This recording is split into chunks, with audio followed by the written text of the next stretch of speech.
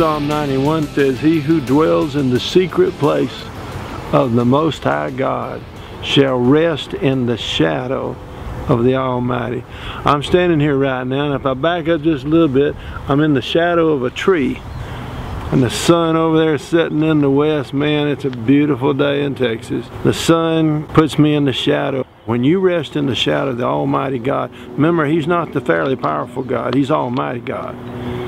And He will take care of you if you rest in His Word. You don't have anything to worry about. God will do exactly what He said He would do. You can enter His rest by faith. The 23rd Psalm says, "He lays me down in green pastures. He leads me beside the still waters. He restores my soul." There's a place in God where He takes care of you because He loves you and you're His child. And all you have to do is be willing to come to that place and live there and rest in the peace of God and the joy of the Lord. Have a great day. We're praying for you and we love you.